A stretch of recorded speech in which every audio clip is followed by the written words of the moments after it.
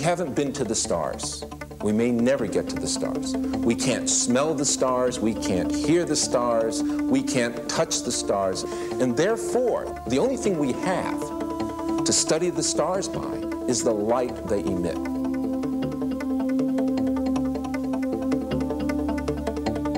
What astronomers have done over the years is gotten more and more subtle in their analysis of light. The key thing people want now when you want to have a new astronomical object is the spectrum. The spectrum, the pattern of frequencies of light coming off of a star or off of anything, tell you so many things about it. They tell you the temperature, they tell you what it's made of. By subtle analysis, you can find the size, the pressure, you can find how fast it's moving. All this coming just from measuring in detail the light. To uncover the hidden messages in this celestial light, astronomers must divide it into its component wavelengths. Colorful patterns of light that reveal the secrets of the stars.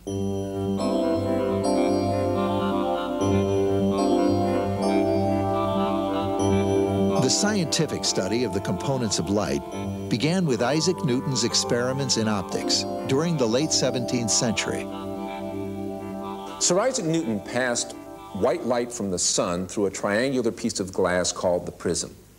As a result of that, he observed a continuous spectrum of light, the rainbow of colors ranging from the violet to the red. In the early 1800s, Joseph Fraunhofer conducted the same experiment that Sir Isaac Newton did with the light of the sun. Only this time he used a very powerful magnifier to look at the spectrum in more detail. As a result, he discovered that the spectrum was filled with a bunch of dark lines. Just put sunlight through a good spectrum analyzer and looked at the different colors that were there, and he said, look, there's all these gaps. What do they mean? He didn't really know. Fraunhofer then later was basically cataloging all the different kinds of spectrum that he could find and kind of naming all the different lines. The significance of these dark spectral lines remained a mystery for half a century. Then, two German chemists lit upon the answer. It was a wonderful discovery made in Heidelberg in 1859 by Bunsen. His name is famous for anybody who's taken chemistry, for the Bunsen burner, and his protege, Kirchhoff. Chemists had observed that if you place chemicals, elements inside of a burning flame, they would produce a variety of colors, a color particular to that kind of chemical. In particular, they would place the light coming from these flames through a spectrograph. To their surprise, Kirchhoff and Bunsen discovered that these flames produced a pattern of very bright lines. They continued the examination of these various flames and discovered that each of these patterns were unique. One day they looked out the window or across the Rhine plain to the distant town of Mannheim, and it seemed something big was on fire there. And they remarked to each other, you know, if we had our spectroscope here, we could find out what Mannheim is made of. And then it occurred to them that, well, they could use this same technique to look at the stars and find out what the stars were made of. One thing led to another, and that was the key for unlocking the chemistry of stars. It wasn't too long after that that Kirchhoff and Bunsen began to examine the lines Fraunhofer had cataloged. And to either their surprise or their satisfaction, they discovered that the dark lines that Fraunhofer had discovered fit exactly in the same positions that the bright lines they had discovered in their laboratory. The conclusion was that the dark lines coming from the light produced by the sun were produced by elements that Kirchhoff and von Bunsen had examined in their laboratory, hence the birth of astrophysics. Through a series of trial and error experiments, Gustav Kirchhoff later identified the conditions necessary to produce three different types of spectra: the continuous spectrum, the emission or bright line spectrum, and the absorption or dark line spectrum. The continuous spectrum occurs when you take a solid material and heat it to the point of glowing, such as the filament of a light bulb, an incandescent light source. This continuous spectrum are also produced by taking a liquid or a gas under very high pressure and making it glow. you take white light and you put it through a prism, like from a light bulb, and you'll see red, orange, yellow, blue, indigo, violet, the whole rainbow there. And there's no break or gap. Every wavelength is represented. A bright line spectrum, which Kirchhoff observed directly in his laboratory, is produced when you get a thin or rarefied gas to glow. An astronomical source that would produce a bright line or an emission spectrum would be what we call an emission nebula, the Orion Nebula as an example, or the Lagoon Nebula. They produce an emission spectrum or bright line spectrum because, in essence, the Orion and the Lagoon nebulas are hot, rarefied gases that are glowing. The reason they're glowing is because there are stars embedded within them, causing them to glow. When the gas involved is less dense, then you may get an emission spectrum. You get just the lines. These are very important because they can give you the chemical elements that are in that diffuse gas. The dark line spectrum, which Fraunhofer observed coming from the sun, in fact, what we observe when we look at spectra from the stars, is a combination, sort of a combination of the two. From deep within the star, we get the continuous spectrum. And yet that light produced by that very hot source must come through a cooler atmosphere. So that hot light passing through that cooler atmosphere causes that atmosphere to literally subtract or remove those spectral lines unique to the atoms within that cooler atmosphere. And we get the dark line spectrum, or sometimes called an absorption spectrum. So, a hot, dense object produces a continuous spectrum. A heated, low-density gas produces a bright line spectrum. And a hot, dense object, such as the sun's interior, seen through a cooler gas, such as its atmosphere, produces a dark line spectrum unique to the elements in that gas. Even though early physicists knew this was how light behaved, they did not know why. For that answer, they would first have to discover how light interacts with nature's smallest particles.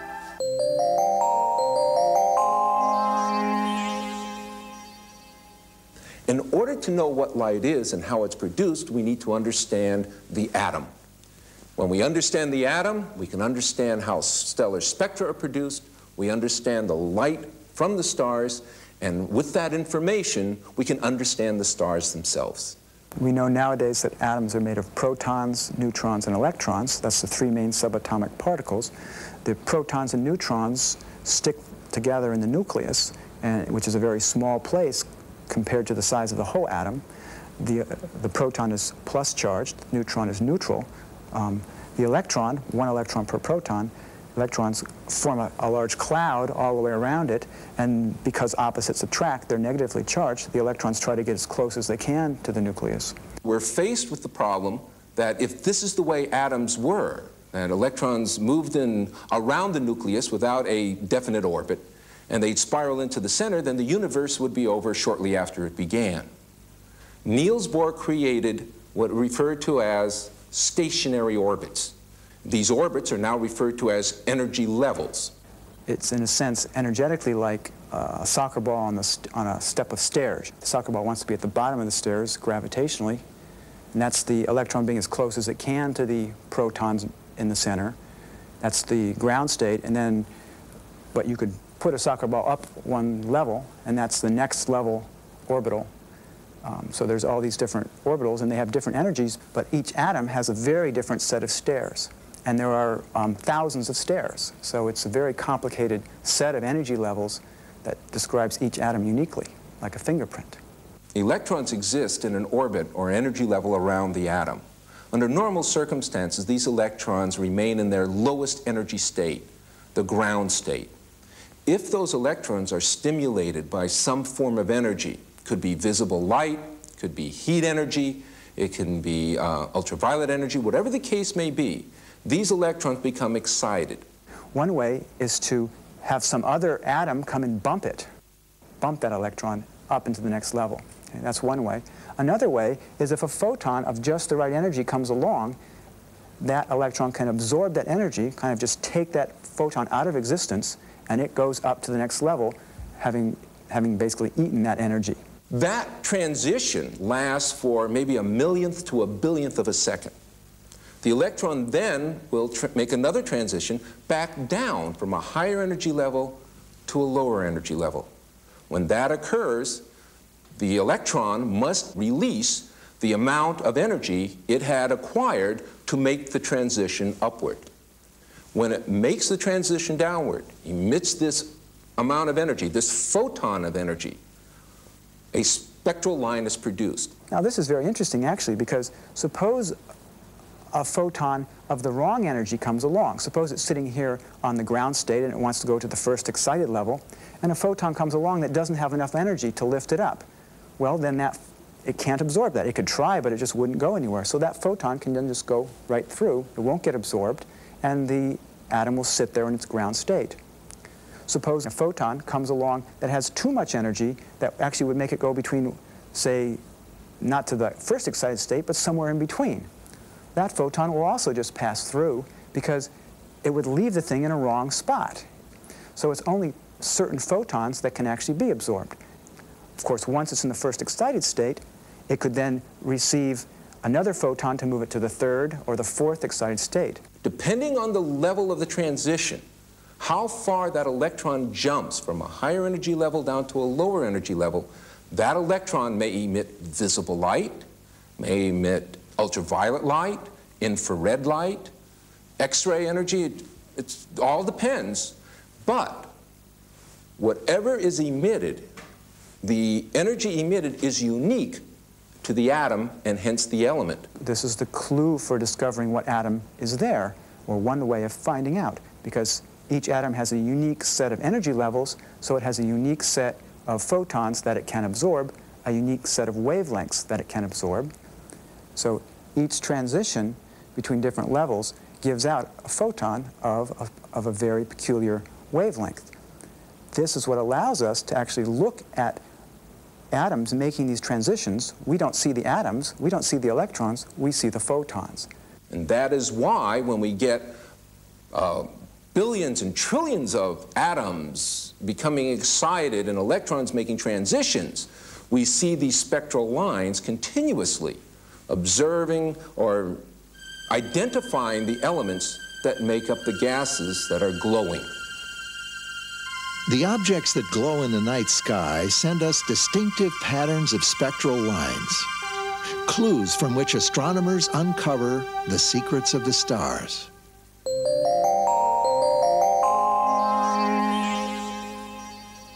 Spectroscopy has played a critical role in the development of modern astronomy because it really ushered in the modern era of astrophysics.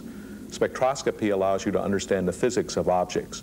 If we take a clear gas in a glass tube and attach electrodes to the ends and run an electrical current, we can stimulate that gas to the point of glowing. By analyzing the light coming from this gas tube through a diffraction grating, we would see spectral lines which identifies that element. If we look at other gases through a diffraction grating, we see the spectral lines of that gas. These spectral lines are unique to that gas. They are fingerprints which enable us to identify that gas even when mixed with all others. That is, a person who studies spectra can look at the pattern of emission lines, that is, at what colors the light is coming out, the photons are being created, and thereby identify what kind of atom it was that must have made the light. So when people started looking at stars, they immediately said, I recognize this set of lines. It's like recognizing the face of a friend. That is hydrogen. That is neon. And so people were able then to be able to tell in the sun and in the stars, places that they had never dreamed that they could visit. Suddenly they were given a tool that will allow them to see all the different chemical elements. Astronomers can determine the chemical composition of stars using a spectrograph, like one of those here at the Kitt Peak National Observatory in Arizona. We are now inside the Coude spectrograph of the 2.1 meter telescope. The light comes to a focus just outside this room at a place up there. the light is converging from the telescope, comes to focus, and there you see a very small star image. Once it goes through the entrance of the spectrograph, it diverges, and from that place, it hits the mirror down at the lower end, down there, called a collimating mirror, and that makes a parallel beam of light, which then comes up and hits this grating. This is the essence of a spectrograph. This is where the white light is broken up into a spectrum of colors. This is a camera here that we use to take a picture of the spectrum. Now let me go down and point out some things about the detector. The detector is a CCD chip, and that chip is inside this container which contains liquid nitrogen. This chip then will produce a picture of the spectrum by building up an electrical charge on each of the 1 million pixels. So that is how we take a picture without a photographic plate of a spectrum of a star. Now there are other new kinds of instruments as well. For example, using fiber optics, in which you can actually send light down a fiber tube that can be bent. Now, using fiber optics, you can build what's called a multi-object spectrograph, in which, for example, you have a field of view, let's say, with 100 stars in it. And rather than going one star at a time and taking the spectrum of each one separately, each one of these stars is connected by a light pipe to the slit of a spectrograph, and you can then photograph the spectrum of all 100 stars simultaneously. And obviously, you're gaining a factor of 100 in a given exposure time. At Palomar Observatory near San Diego, California, astronomers have made a stellar leap in gathering spectra by applying fiber optic technology to the 200-inch Hale telescope. The instrument that we built here has the ability to observe up to 176 objects at a single time, thus improving the observational productivity of the telescope. So we have in fact created 200 Hale telescopes by the production of one instrument. Before we come to the telescope, we have decided the objects we're going to observe, and we have somehow determined positions of all the objects within this field. Through a series of programs, we determine particular positions of the fiber optics, how we're going to place them on the stage. And we have a robotic system which picks up each fiber and places it onto the focal plane of the telescope in the position that we think the object will be at. In order to determine what wavelengths that we are covering, we have to take comparison spectra. And down over here we have a panel which allows us to take comparison spectra of various gases like argon, helium, neons, and mercury. This particular monitor shows the data that we've actually collected. And now we'll plot the spectrum of a star we got last night. This multitude of lines is literally the spectrum of many, many gases. And yet, when we compare a laboratory spectrum with the stellar spectrum, we can isolate and pinpoint every single element that we can find a match to. We can know the chemical composition of the star. The first star, of course, that we knew anything about the chemical composition of was the Sun. The Sun is our nearest star and the one that we can analyze with great precision. As telescopes and techniques became more sophisticated, it was possible to interpret the chemical composition of nearby stars, and it was found that almost all of the nearby stars have abundances very much like the Sun. In fact, you might call them sort of a standard chemical abundance with a high percentage of hydrogen, some helium, and a smattering of heavy elements. While nature forged the stars from the same basic elements, their spectra appear to be different. It turns out these differences reveal much more than chemical composition.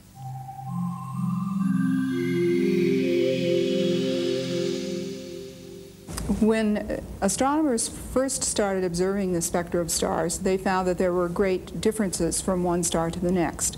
And the initial assumption was that those differences were caused by differences in chemical compositions. There were some stars in which they would see strong lines of helium, others in which they would see strong lines of iron. And so the initial idea was that perhaps the helium stars were rich in helium and the iron stars were rich in iron.